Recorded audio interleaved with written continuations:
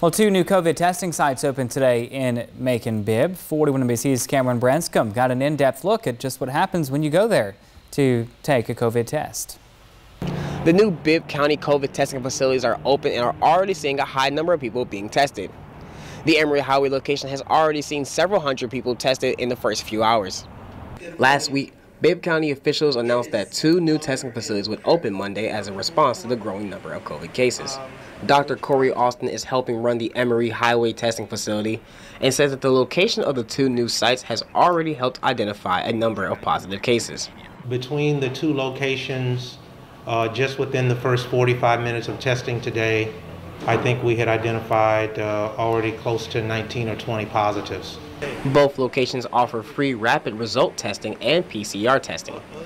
People who receive rapid testing can get their results back in about the same time it takes for them to get back home from getting tested.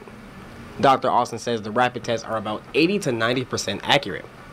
The PCR tests take about 24 hours to come back, but are about 90 to 95% accurate. Dr. Austin says if the rate of testing stays consistent as it has on the first day, he expects to possibly test 3,000 people within the first week. Macon-Bibb resident Maddie McCoy was taking advantage of the new testing facility and says that having a testing facility in the area will help a lot of people. I think it would be nice that, because some people don't have transportation and maybe they could walk to here to get it, because this is a large area in Macon.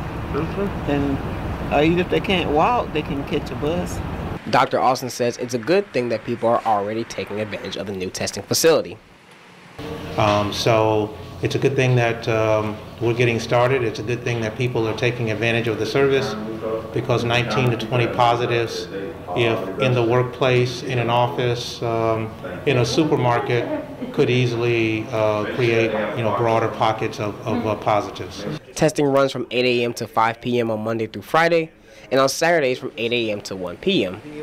Reporting in Macon, Cameron Branscombe, 41 NBC News.